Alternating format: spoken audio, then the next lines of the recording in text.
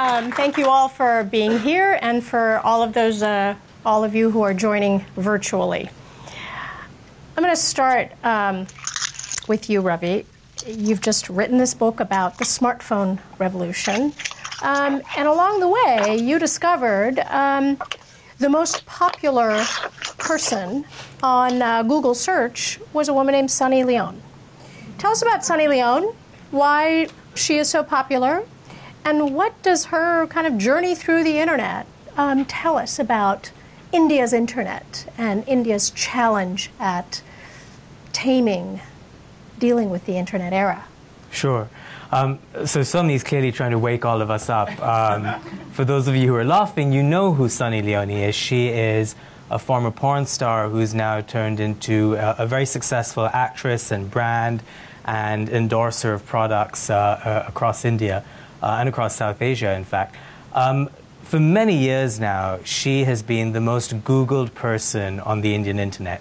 And in general, in India, if you look at what people are Googling, it's mostly on smartphones. It's not on PCs, because most Indians who are active users of the internet are using smartphones, and they're sort of mobile first or mobile only users. For all of these Indians, and mostly young Indians, I should caveat, one of the things they tend to search for is Sunny Leone, and they tend to search for porn. And a lot of this comes from, I think, a sense of curiosity about, what pornography is, because many people come to the internet in India sort of thinking of it as this, vast universe, this vast library where they can discover different things, porn being one of them, which wasn't accessible before. And I think that's one of the things that's so important here. Here in the West, I would imagine many of you could probably hide a Playboy magazine under your pillow when you were growing up. It's not so easy to do that in India. Notions of privacy aren't the same. Playboy isn't easily available. PCs aren't easily available. So, it's hard. And TVs and video cassettes and CDs and all of that stuff isn't easily available unless you're very rich. And so for millions, in fact, hundreds of millions of Indians who are just discovering the internet on smartphones, porn has just sort of exploded into their lives in a variety of ways that is quite dangerous potentially. But one of the reasons why they can see it the way they can is because it's private. It's a small private device. Remember, the smartphone for most Indians is not only their first computer, it is also their first TV and their first streaming device and their first MP3 player, their first camera. All of that enables them to engage with this kind of content in a way that simply wasn't possible before. So India now, according to some statistics, is the third or fourth biggest consumer of online pornography in the world, just behind the US, the UK, and Canada. Expect that to grow. Expect India to be #1 in the next 5 or 6 years. Just as more Indians discover the internet, discover porn, and are very curious and satisfy their curiosities, discover sex and sexuality through pornography. And we can get into why that's terrible, but you can probably imagine. Is it legal? It is legal. There was a moment where the Indian government tried to ban pornography. Tell us about that. So this was a few years ago when the government decided to, as unfettered access to the internet and pornography took off, the government decided to ban access online.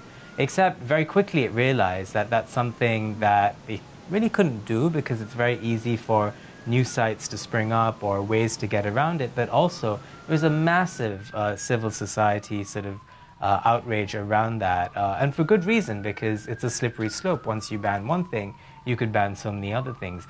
So that didn't quite work out. It is legal.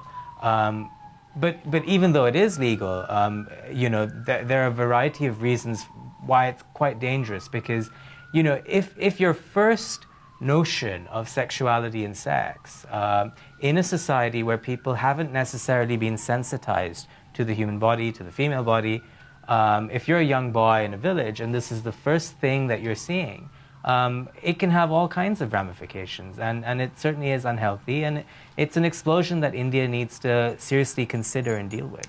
Does the internet, and particularly mobile internet, complicate India's efforts, to kind of regulate free speech, free expression? Does the internet pose a new challenge? Absolutely. It's just this new world that I don't even think India and the government are well equipped to deal with. I don't think they fully understand it. They don't understand the pace and scale at which it's growing. Remember, these are private devices, so it's not community-based the way, so in 91, when the reforms took place in India and cable TV came in, there was a sense that you could still control it in that, on the one hand, with broadcasters, you can crack down on what they're broadcasting, but the TV space was a public space, in a sense, either the living room or a larger room. Phones have changed all of that. I mean, you could be on a private device in your bathroom, and no one's going to know what you're viewing. And so that's really what's led to an explosion, not just in pornography, but also in the way Indians consume all kinds of things, from news to fake news. And that has immense ramifications for a generation of young Indians who are now going to be digitally native. I want to come back a little later to the question of propaganda, and also censorship. I wanted to ask you, Arundhati, about the young clients you represented in this landmark case over gay rights. One of the stories that really drew me were the stories of the young college students from all over India, from urban India, from small-town India, who joined as petitioners to overturn this colonial-era ban. Tell us about some of those young people. Why did they join the case? What was it like for them, for their families? And what does it say, do you think, about this generation that we're talking about? Right. So the case that you're referring to is the petition filed by students and alum of the Indian Institutes of Technology. And as I'm sure many of you know, the IITs represent the aspirational story of Indian education. I mean, if there is an educational institution that can change your life in India, it is the Indian Institutes of Technology. Pravritti is an organization of 350 alum and students who identify as LGBTQ. And of that organization, 20 young people came forward to challenge Section 377. Like you said, they came from all over the country. They came from Delhi, Bombay, urban centers where we know that there are gay people, but they also came from much smaller towns, Kakinada, Ranchi. And that case really, in some senses, defies the idea that LGBT people or LGBT rights or people making claims for LGBT rights in India are urban elites. But really, they came from all over the country. They came from class and caste backgrounds that were very diverse. And I think what we understood when they came to us originally is the aspiration that young India has. Because for these young people, one, they spoke about, and in the petition we talk about the depth of mental health issues and disorders that they have faced in the process of coming to terms with their sexuality. And so it was really, one is taken aback that on the one hand you have these young people, men and women, who have aced this incredibly difficult exam, who represent the elites of Indian education, and yet and I think because they were young, they could speak openly about what they had gone through in coming to terms with their own sexuality, but also the aspirations that they had for their future. So I think, we had clients who were much older, who were in their mid-60s, and they had grown up in a completely different world, I think, where they could not imagine, a life where the court would say that they are full citizens, that the Constitution's promise had been withheld for them, and that the Constitution belongs to them as much as it does to any other citizen. But for the young people who were their clients, they believe that life is theirs, and that their lives are ahead of them, and they see, to me, the one word was aspiration, whether it's professional aspiration, whether it is personal aspiration in terms of, where you should live, what kind of job you should hold, what kind of relationship you should be in, and in a sense, what your country owes you. I think that's what really came across from them. Yeah, I mean, it's a great metaphor in some way of democracy actually deepening over the course of 70 plus years, right? If you think that the Constitution is yours and that you do have the right to love who you want. I mean, what more fundamental right could there be? And can you describe what the court finally said in its verdict? Because I think that's important to hear, for everyone to hear. So one of the things that was most meaningful to me is that Justice Indu Malhotra says that history owes an apology to LGBT people and their families.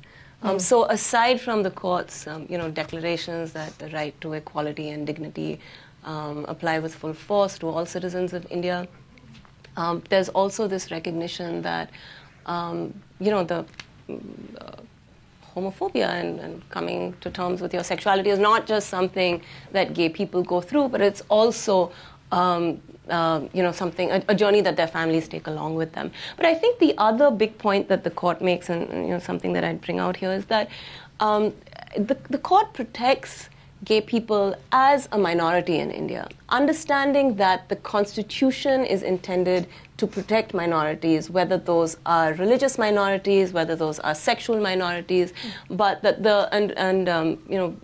one of the judges, Justice Dhananjay Chandrachud, says this, that there's a constitutional vision of a society that is diverse and that is vibrant in its diversity. So I think the implications of this judgment are not just for gay people as a sexual minority in India, but really to a wide array of minorities.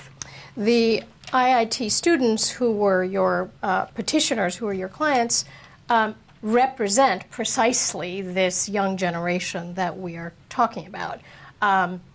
India is home to the largest number of young people in human history at any recorded point in human history. The average age in India, the median age now, I think, is between 26 and 27. It's under 27. And just to give you a sense of how fast this youth population is growing, every month, 1 million Indians turn 18. Every month. That's not just this year or next year, but from now until 2030. So that's an incredible youth bulge that this country is going through. I am definitely an auntie when I go to India. James, I won't say whether you are referred to as Uncle James, but I wonder if you can bring your economics lens to a country that is undergoing such a youth bulge. What does that mean for the economy? Creating 1 million jobs, potentially 10 to 12 million jobs a year at a time when the economy is increasingly automated is kind of a big challenge, right? So what does this youth bulge mean for India's economic outlook? And specifically, what does it mean for there to be so many young people in a country that is so vastly unequal, which you have addressed very squarely in your book? Yeah, thank you. So you're right. I mean, the figures that you gave are the ones that people tend to roll out, the size of India's youth bulge. It should be a great advantage all across Asia. So I'm sitting here in Singapore, all across Eastern Asia, Southeast Asia, people are worried about an aging population. And so they look at South Asia and India in particular with a source of envy that this is a country that is still young and vibrant. And in theory, having a large young population ought to be economically beneficial. Young people are more innovative, they're more adaptable. Simply having a large and growing young population should expand your economy. So there's a bunch of reasons why in theory that should work. But as your question hints, in the end, that doesn't matter unless there are jobs for these young people to do. You mentioned the statistic of 1 million a month. At the moment, under Prime Minister Narendra Modi, India's job creation record is quite poor. It might have been zero over the course of his 4 years in office, but if it's higher than that, it's not a lot higher than that. It's nowhere close to the amount of jobs that are required. And you have a much deeper problem. So India is going through this enormous, wrenching transition from being an agrarian society to being an urban sort of industrial society. It's the same transition that China went through in the 1980s and the 1990s, but this, in a sense, is the reason why Ravi's book has got its finger on the pulse of what really matters, that China, when it made this transition, it didn't have people who had access to information through smartphones and who were less willing to be able to be told what to do by their government. In India, anyway, you have a democratic system which makes that more difficult, but it just means this transition is very difficult to make at the best of times, and in particular, India has struggled to create the kind of jobs that other Asian countries have given to their young people. So typically jobs in labor-intensive manufacturing, in factories. And even then, it's not clear that those are the kind of jobs that young people in India actually want. The sort of jobs that allowed China or Thailand or Malaysia to become rich, where you were either working in a factory or working in a Vodafone shop, are not the kind of jobs that young people in India want. The problem is that the education system in India does not provide them with the skills to get anything better. And so I think this is the risk, that India has this huge opportunity of a youth bulge just at the moment when everywhere else around Asia economies are growing older, but some of the basic building blocks that you need in order to take advantage of that are not in place. And so the risk is that that young, huge generation burning with aspiration ends up becoming very frustrated with the political consequences that will follow from that. What are some of those building blocks? Well, I mean, you need ladders of opportunity. In India, there is one ladder of opportunity which works very well, which is if you're fantastically good at mathematics, then you can whisk yourself up, often from very limited circumstances, and get into one of the high-class engineering institutions, the IITs, the IIMs, and then you can get access to to good quality jobs in the service sector, in managerial sectors. But the problem is, for most other people, those don't exist. One of the lessons of East Asia is that you need to build basic systems of social support, basic education systems, basic social safety net in terms of healthcare, pensions for the elderly, although that's not relevant to young people. And if you don't have these basic building blocks in place, it's very difficult to try and find ways in which people who are born, in limited circumstances can find their way to a better life. And people know this. If you go and travel, as I did for my book and as others have done, on this panel in Uttar Pradesh or Bihar, the kind of the heartland of India, these are not areas that are easy to escape. People do try and move to the cities to find opportunity, but escaping the circumstances of your birth is something that is quite hard to do in India. Yeah, no, that's a really good point that goes back to Arundhati's observation of aspiration. The escape that James is talking about is very much what you were saying. In a country that's so young, that has so quickly gotten access to the internet, the world at its fingertips, one would imagine a much more open country, a much more open society, a much more open economy, a much more open spirit. And yet, what you see in India today is often the very opposite of that. There are rising instances of violence against religious minorities, growing intolerance against ideas of all kinds. And I wonder if each of you want to just take a stab at, pun not intended, at the intolerance and violence that simmers in a country that is so young. It really is. I couldn't agree with you more. India is a young country. There is no reason, really, for the hate that we see on the internet and on Main Street in India to spill over the way it does. And just to give you a sense of what we're talking about here, there are two things really. One is really amid the rising tide of nationalism in India with the government that we have in power, which is a BJP-led government, there's a real sense of sort of division between, you know, Hindus and Muslims, or, you know, other religions and minorities. There's a sense of, you know, on the internet, of course, you have the creation of echo chambers, similar to what we have here in the West, but in a sense more dangerous in India, in that India may not be as equipped to deal with it in ways that I think the West has gotten used to dealing with these things. So how's the internet been used? How's WhatsApp or Facebook, how's it been used to either spread violence or stop violence?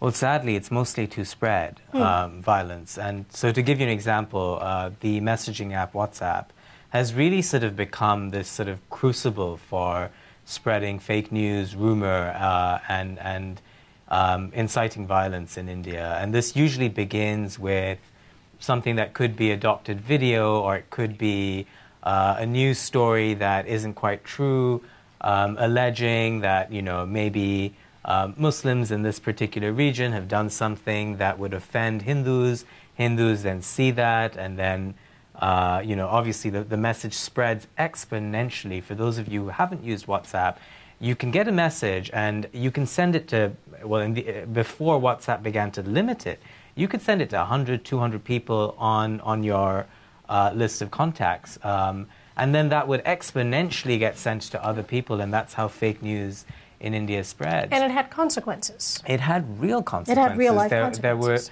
There were, just to name one case of, you know, in a village outside Delhi, a Muslim man called Muhammad Akhlaq it was alleged that he had beef in his home. And irrespective of the fact that he did or he didn't, you know, and he actually didn't, but it led to a mob of people going to his home, beating him up, and killing him. You know, those kinds of instances of lynch mobs, you know, feeling angered by something that could offend them, these things have, in a sense, always happened in India, but they are being weaponized by social media and the internet in a way that would have not been possible 5 or 10 years ago. And just to wrap this point up, the reason why it is as pernicious as it is, I mean, all of you probably discovered the internet in the 1990s. Your first email address was probably a Hotmail address, and you got chain mails, and the chain mails would tell you, you know, if you don't send this on to 10 people, you'll be unlucky in love, and lo and behold, you send it to 10 people, and a friend says, you shouldn't do that, you learn, and you evolve with that, right? So you figure out trial and error, and it happens bit by bit. Well, India isn't going through that evolution, it's going through a revolution. You have hundreds of millions of people who've just discovered the internet, who don't know that you shouldn't just forward everything you see. They don't have the same levels of media literacy or digital literacy, and they forward things, and that leads to violence and lynchings and all kinds of things that are really dangerous for India. And then to come back to your point, end up fomenting divisions and hatred in a way that a country as young and, you know, as forward-looking as India should be, shouldn't face. So this is a challenge for government officials. It's also a challenge for WhatsApp, right? Yep. So how has WhatsApp dealt with this? Facebook owns WhatsApp. How has the government dealt with it? And what can the government do? I'd like to hear from both of you. You know, what are the legal, where's the legal space here for restricting this kind of content? Sure. I mean, I'll just start by saying what WhatsApp has done. It's limited the number of people you can forward a message to. I think it stands at 20 right now. Yeah. But even so, do the math. 20 times 20 times 20, I think it is. Right? Yeah. So it's specific to India. It's specific to India, right. Which they Which can is, again, do it's tricky for a company, right? To have country-specific rules. It is. Right. But they can do that, and yet it probably still isn't enough, because 20 times 20 times 20, the numbers grow very, very quickly. So there's that. And I'd love to defer to you on what governments can do, but I'll just say one quick thing. One of the analogies I make in my book is about how the car transformed America in so many different ways for another generation of young Americans in terms of the infrastructure, physical, that it created, which you all know, roads and highways and everything from gas stations to the drive-in, but also the imaginative infrastructure for Americans in terms of the race and freedom and all those things that the car ended up meaning for Americans. But to take that analogy one step further, the way in which governments around the world have spent so much money on advertising around not drinking and driving or wearing a seatbelt when you drive is an example of how you acknowledge that a car is a useful tool, but it can be a weapon of mass destruction.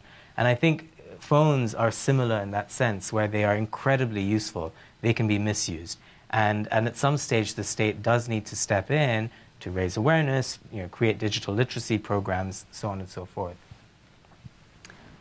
So I'm going to say a couple of things. One, I think the problems that India is facing with social media and the role of social media in exacerbating and in some cases being a route to incitement of violence, I think are also taking place within this larger context of social media universally, or maybe globally. Yeah, it's happening elsewhere Yeah, too. it's happening elsewhere, right? So that's one. I think if I have a cause for optimism, when I look at India, it comes from the court. And I think, when we look to institutions of constitutional governance in India, the Supreme Court has given us a way. I mean, we are able, and my clients were able, to go to the court to, to say that we are minorities, that we deserve protection, we deserve constitutional protection, and this was in a situation where successive governments had not acted, right? So you had not seen successful legislation in India to overcome sections like Section 377, and it had become quite clear that that was not a route that was available to us. So my point here is that when I look to what the future is and how different institutions have responded to these issues, my cause for optimism, because, and I also feel as a lawyer, and maybe this is what distinguishes me from the journalists. When clients come to you, you want to think about how can they win, and how can they be successful, and what are the avenues to get them to the lives that they hope to live in this big and complicated country. And I think the court is really going to emerge and is emerging as the route to that, whether it's in terms of, even if we just look to the court's last term, there's Section 377. They've said that women have a right to enter the temple. They have, This is a specific temple where for some years women were not allowed to enter, and so they have said that that's unconstitutional and that women have a right to temple entry, which is also a sort of larger, more historical issue. But on this issue of what can be said, right, on WhatsApp or on Facebook, India does have a law that says if you express an opinion that could, incite violence against a community, that can be shut down. Yeah. Right? Yeah. Can you elaborate on that? Yeah, we have those. We have, there are laws against hate speech. There are laws against, there were laws, in fact, which regulated certain kinds of speech on the internet, which the Supreme Court struck down some years ago. This is a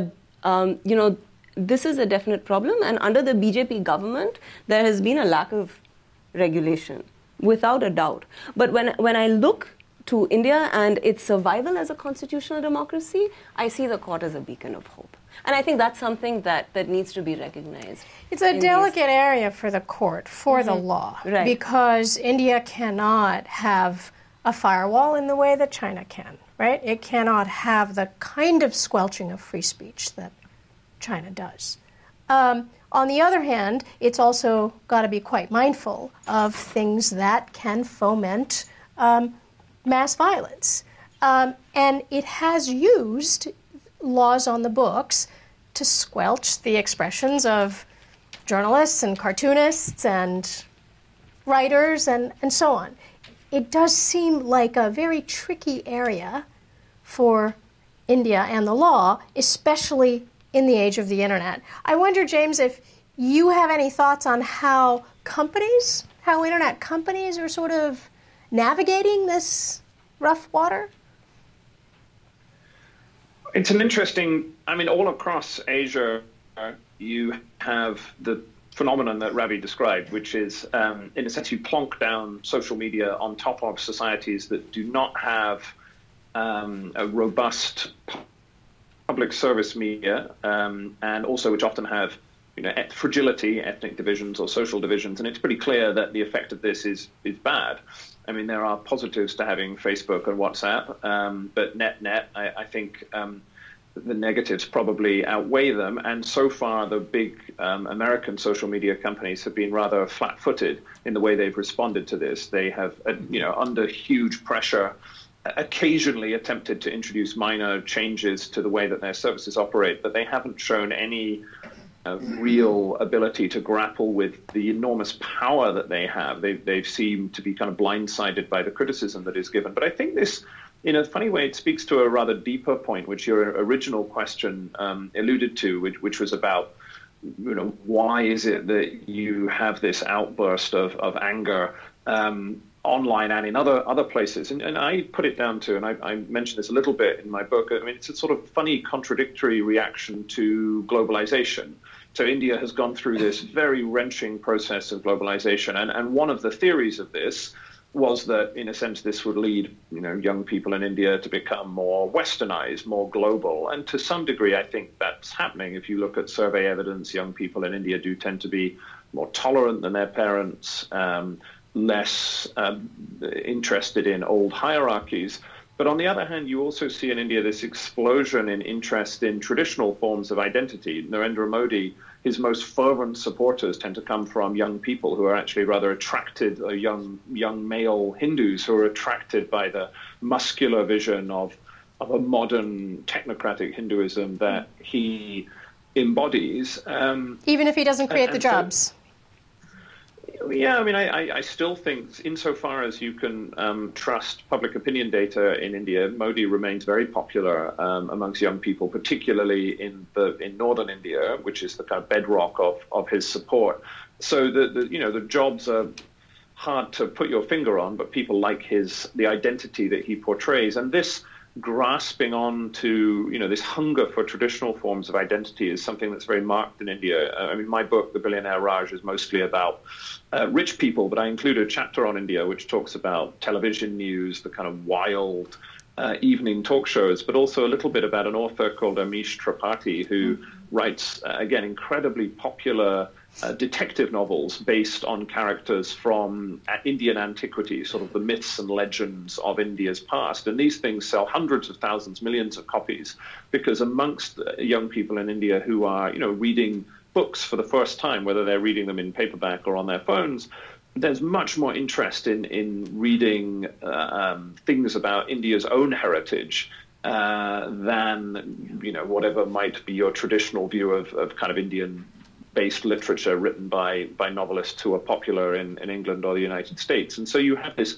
upsurge of interest in traditional identity, some of which bleeds over into violence and aggression. Some of that happens online, where the kind of armies of trolls who act for the BJP in particular are overwhelmingly young people, and some of it happens offline with the kind of violence that you've already been discussing. So I think a lot of that goes back to a rather contradictory attitude towards India's very rapid process of globalization. I bet your book will sell more than Amish Tripathi's. I think that's highly unlikely. Mine may not. I think that's highly unlikely.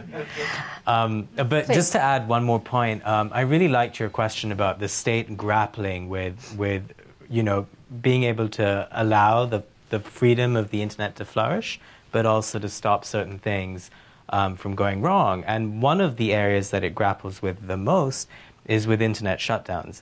Yeah. And these are cases where, and the analogy to use again is if there's a road and there's a bomb blast on the road, most police or government services will shut the road down to sort of cordon off violence. And India does the same thing with the internet. So if there's, a small encounter between the police and terrorists in, say, Kashmir, they will shut the internet down in a very targeted way, either on a particular street or a city or even the whole state, which they've done for 6 months at a time. And India has more internet shutdowns than Syria and Iraq, which are numbers 2 and 3, which gives you a sense of, how the Indian state can crack down when it wants to. And the effects are pretty tough, to the extent that I think Brookings says that India, the state of Kashmir, lost about $800 million worth of business in 2016. Because of internet shutdowns. Because of internet shutdowns. Right. I remember before mobile internet, the phones would be shut down, so you couldn't even text with each other. Yeah. And I believe, if I'm not mistaken, a couple of years ago when I was researching my book, India was also #1 among countries in requesting user information, user data from internet companies. So not only shutting down, but also extracting as much information as possible. I want to leave lots of time for questions, but I wondered if you all had just really quick thoughts on something that I was thinking about when I was walking here, and I saw the marvelous show of the progressive artists a few weeks ago, and it occurred to me that body of work that's on display here really represents the imagination of the generation we call Midnight's children, right? The post-independence generation that my father belongs to. This generation that we're talking about, I call them in my book Noonday's children, as distinct from Midnight's children. And I wonder if you all have any thoughts on what this generation means for India's history, how transformative they might be, and in what direction they might take what is still a pretty young country. I think Noonday's children or the smartphone generation or whatever you want to call it, I think this generation will end up being the most consequential generation for India's future. And the reason is that, for the last 15, 20 years, we've, outside of India, we keep hearing that India is going to take off, or it's finally going to be the next China or the next great economy. And each time it's sort of flattered to deceive. For this generation, I think there's a moment that, and James was talking about this as well. One of the reasons why they sort of were seduced by Modi's rhetoric 4 years ago now, was that he said, look around the world and look at what Singapore was 30, 40, 50 years ago, and look at what they've become. I can give you these things. I can give you development and infrastructure and a smartphone in every hand and a job for every Indian. Of course, those promises haven't come true. But from what I've seen, young Indians like to dream. They just have immense, outsized dreams. They are very ambitious. They really feel that they could live different lives from the lives that their parents lived, which is such a change given India's history. And so you take all of that together with modernity, with access to information and the smartphone and all of these tools that in some senses level the playing field for this generation of Indians in a way that wasn't true for a previous generation. And you build all these expectations, and I think there's a real worry of disappointment. And we may see some of that in the next election, which is in May of next year, But we may see more of it in the years to come. And I think that's a real worry for India moving forward. So I'm going to say again that I'm an optimist. People come to me and they want to win, and sometimes they do win, and they win because constitutional institutions have come through for them to say that the Constitution belongs to them, and that the Constitution has a vision of Indian society in which they belong.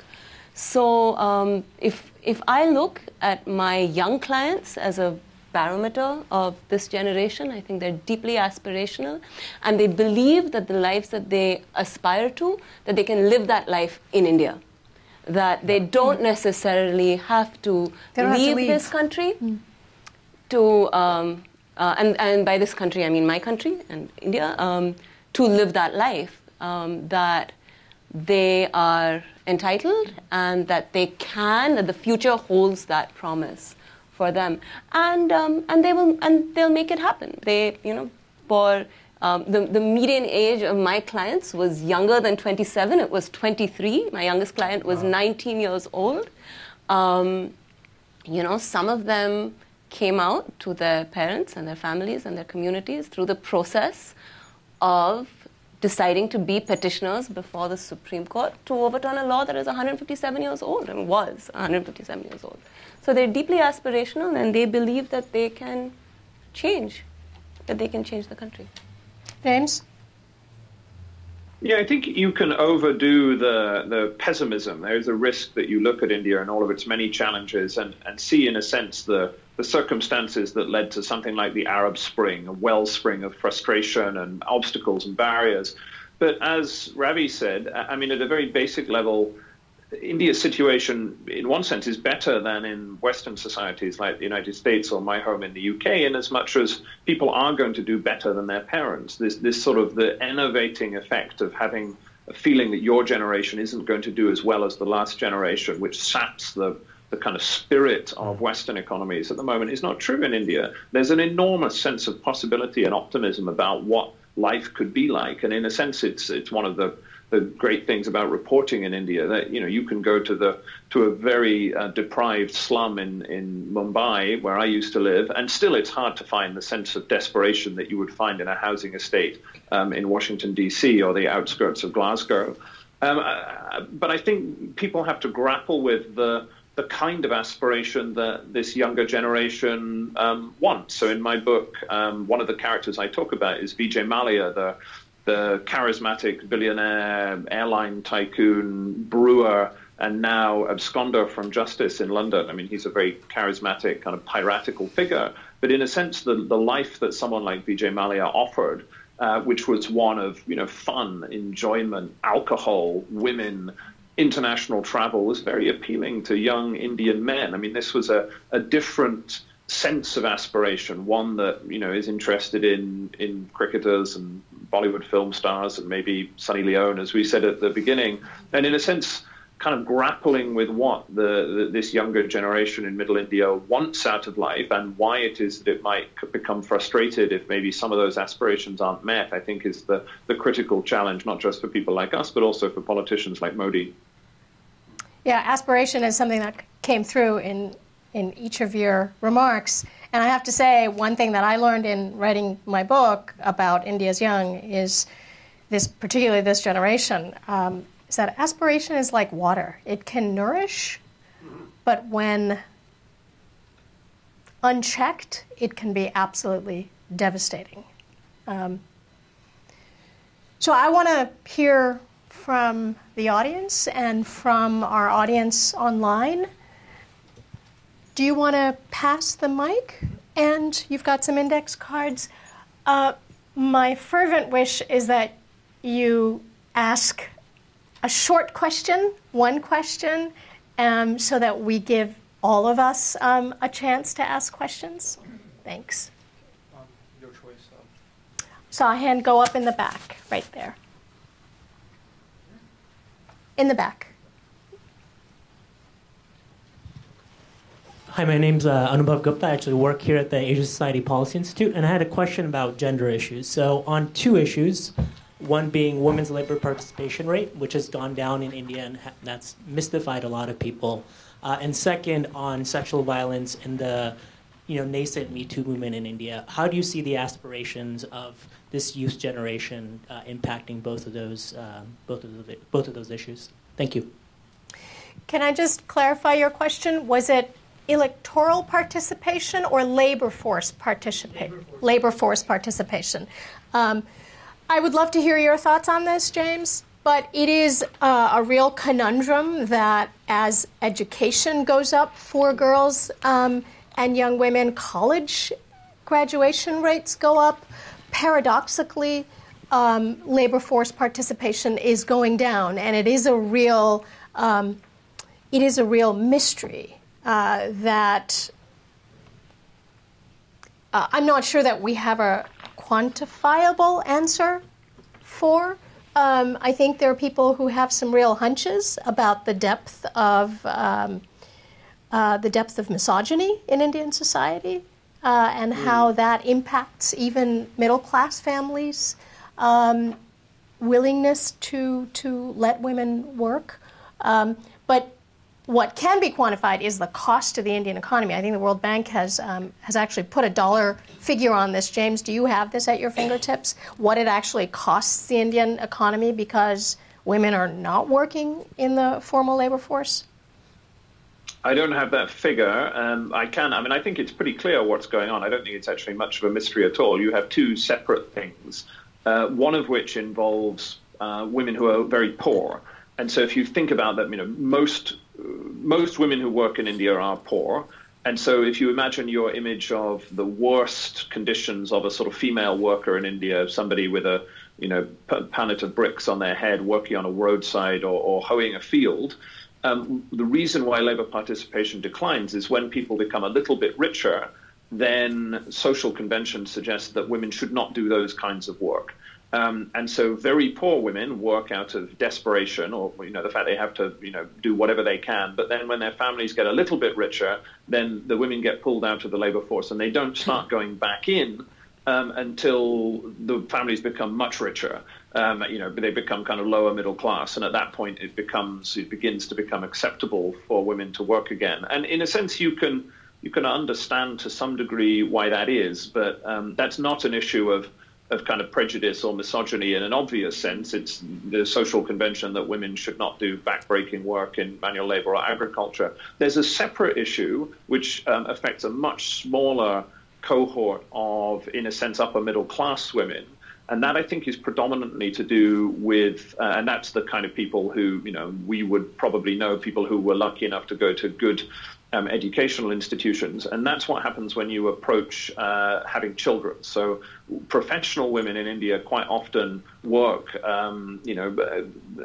as their male peers and then drop out of the labor force when they first have children. And that affects a far smaller cohort of women. You're talking only a few million who are in that sort of position. But nonetheless, that is a problem because in that case, and more generally, there's you could significantly increase the size of the Indian economy and its vibrancy if some of these women who, for whatever reason, were deciding not to work or not given the opportunity to work, enter the economy. And as you say, the World Bank and the OECD have provided quite compelling evidence of this, even if we don't have the exact figures at our fingertips. Arundhati, you want to add something to this? I was just thinking about the Me Too moment that you referred to. There have been a number of women who've come forward to speak about sexual harassment in journalism. And it's actually interesting that I think that was the trigger for that was also a young woman talking about her experiences, and then it sort of, exploded. And one of the things that I hear that also really resonates is that we're entitled to working conditions that are free from sexual harassment at one end of the spectrum and sexual assault at the other. And also I see a generational shift there as well. So that's my... On the gender violence question, remember, this is kind of like a second, it's like a second wind, right? Yeah. The first moment when violence against women really got huge public attention is, of course, in December 2012, gang rape of a young woman who was the first in her family to go to college, was going to, step into the middle class, live a life very different from her parents, and these aspirations, her dreams, were cut short by brutal physical assault. And what really struck me, I was in India during that time, and what really struck me in the weeks and months afterwards was that at first the politicians were a bit tone deaf. The leaders didn't quite know how to deal with it, but street protests continued on again and again and again. There was a sort of blue ribbon panel that was appointed finally by the prime minister, and that incident really unleashed the pent-up frustrations of a lot of women who, from that time onward, seemed to be saying, we're not going to keep quiet about this anymore. Right? For generations,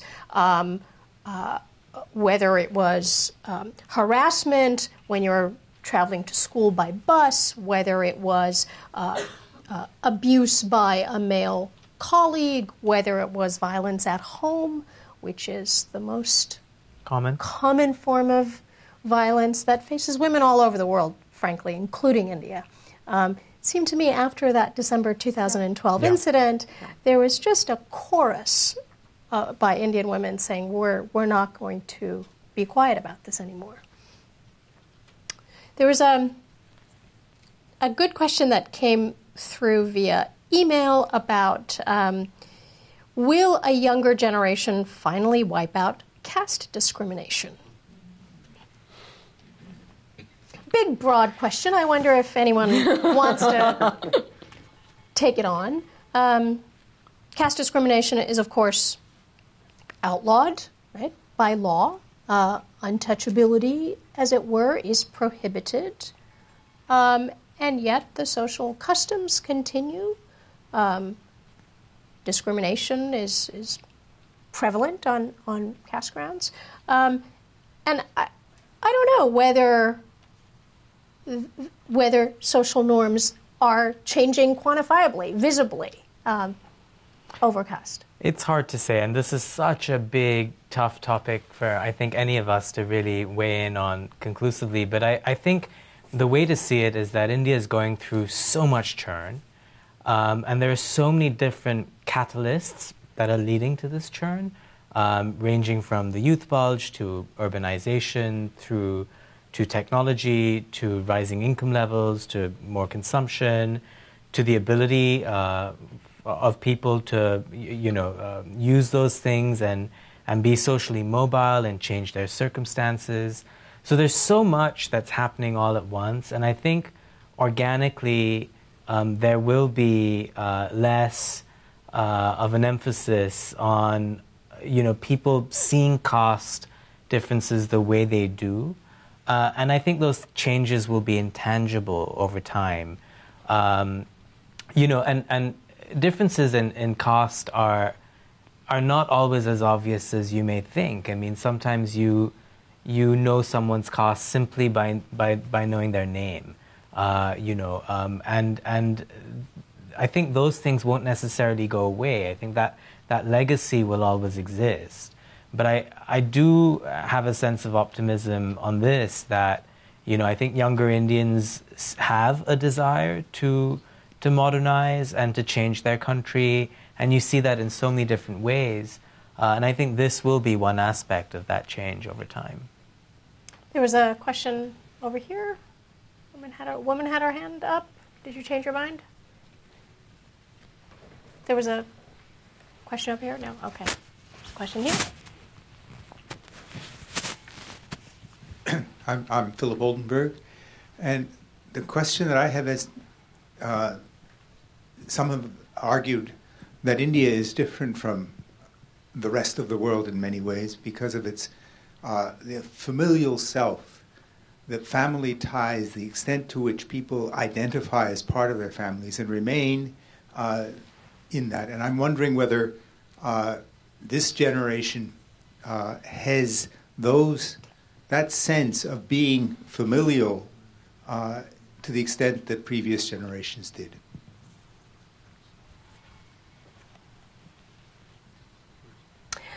I wonder if one way to address that question would be when some of these young students, college students, came out for the first time, right?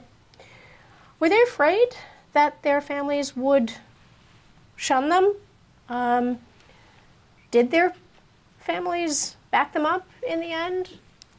No, I'll give you an example. So one of my clients is a PhD student now, having graduated, is now doing his doctorate at a university in the United States, and he flew down for the hearing. So he flew from wherever he is to Newark, Newark to Bombay, Bombay to Delhi for a day, for a few hours, to hear this case being argued in court, which is a lot of flying for 6 hours of arguments, because his parents told him that he was making history and that he should be there. So I think, people have very different experiences, and everyone has a journey, right? I mean, families also have a journey, especially when it comes to sexual orientation. And and the court has recognized that with this case. So I think there is change. To respond to the earlier question as well, I mean, one of the questions that we got often after the judgment was pronounced was, well, you have this glorious judgment, but will society change? And I think societies also change through the process by which minorities change. In the question of caste in India, that's not a minority question, which is one of the reasons why I think also electoral politics has been so important to that story of transformation. But family remains important, but families also change. Family remains incredibly important in business, as James, I'm sure you can testify. Yeah, no, it's a great question. That was immediately the answer that popped into my head. I mean, in a sense, the characters that I deal with in the Billionaire Raj, almost all of them come from family-controlled businesses. And there was a sense that it goes a little bit back to the way we were discussing globalization earlier, that there has been a theory around the place that India, as it globalized and modernized, that some of these more traditional aspects of its society would melt away, be that traditional identities, or in this case, the preponderance of family-owned conglomerates as a kind of dominant business force. But if that is going to happen, it certainly isn't happening yet. I mean, there's no great sign of this. The lockhold of family-owned businesses on the heart of India's economy remains pretty much as strong as it ever was. That doesn't mean to say that there aren't some companies out there that look like Western publicly owned corporations, but it's not as if I think you can say that they're taking over. And so the strength of this form of business organization, which is sometimes linked to caste or geographic background or particular kind of identity groups, is as strong as it has ever been. I think you could maybe look, thinking of the younger generation and the kind of characters who appear in Ravi's book, you could maybe look at Bangalore and the startup scene there and see the beginnings of a different kind of organization emerging, where most of the startups that are formed look more like Silicon Valley tech enterprises than they do the traditional family-owned promoter sort of organization, as they're called. But I don't see that spreading too far beyond the tech sector at the moment. And so if it's going to be a gradual progress. Family business in India seems as strong as it's ever been. I'm curious, are there many of these family businesses where it's passing down to a daughter? Any examples come to mind? There are some. I think it's more acceptable now. Previously, this would have been unacceptable. This would almost never have happened. But nowadays, you see daughters and sons working together. So, for instance, the most famous business family in India, the Ambanis, who are Mukesh Ambani, the richest man in India, the richest man in Asia. He has 3 children. The 2 who are most prominent are a son and daughter twins. The assumption is that the son, I think, will take over eventually, but nonetheless, the daughter is fairly prominent and kind of has a role in the company, and that's true elsewhere. There is a kind of slightly gendered split, I would say, where typically the sons end up kind of running the meat and drink of the business, and often the daughters end up with sort of marketing functions or maybe something to do with philanthropy. And so there remains a kind of gender divide, I think. But you do see more prominent daughters in these family-owned conglomerates. It's not as if it's only the sons who take over now. Yeah, it'd be fascinating to see what this generation of daughters, does in another 10 years or 20 years compared to their brothers. One more question. There's one here. Okay, 2 more questions. One here, one there. Okay. Referring to the discussion earlier about how to control the harm that the internet may cause, that's a question that's now not only in India, but in this country and all over the world. In this country, it's unacceptable to deal with that by having the government tell you what you can put on the internet or what not. And as a result of that, people are now thinking about maybe the companies themselves should be censoring. I wonder what the constitutional issue is in India. I mean, in the United States, the Constitution prohibits some government official telling you what you can put on the internet or not. Is that true in India, or is there a role that the government does play in censoring that goes beyond, that's allowable under the Indian constitutional system?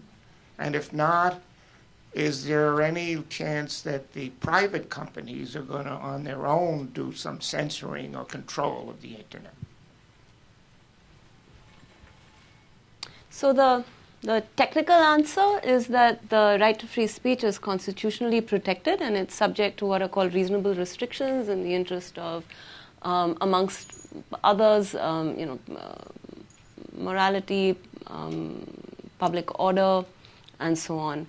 I think in general, governments exert different kinds of pressures on what people say. So aside from straight out directives, if you know that at an immigration point, your social media accounts are subject to be checked if they're open on your phone, then there's that playing out every time you post something or like something or tweet out something.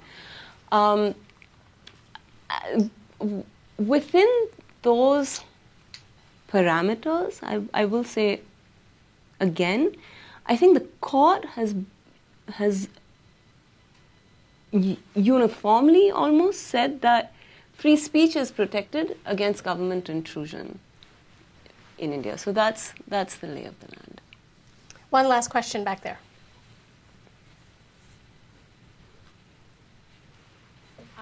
I have a question specifically for Arundhati, but I guess for everyone. I know that you were talking earlier about the rise of sentiment towards ethnic minorities, and you've been talking about how the courts are a sense of hope. And one thing that I would love to hear you comment on is the current case against deporting the Rohingya, who are an ethnic minority that I believe that Modi's government has ordered the deportation of Rohingya, and I was just wondering if you could comment on that as kind of a barometer of the power of the courts, or how they're limited in their scope of being able to do good in that sense. So I'm not aware of the specifics of the case, so I'm not able to kind of offer a specific comment. But to give you a general impression that I have, I think what one tends to see historically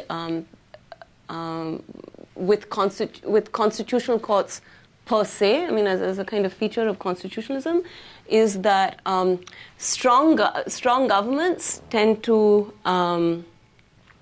you tend to see strong governments and weak courts, and sometimes vice versa. I think what's really remarkable about this particular constitutional moment in India is that the court is really, I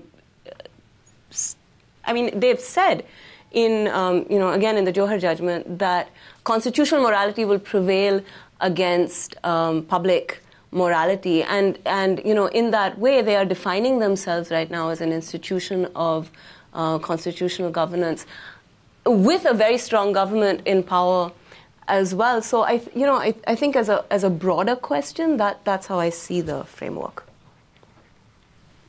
Do you want to add anything on this? James, anything you would like to say before we let you go on to your morning in Singapore?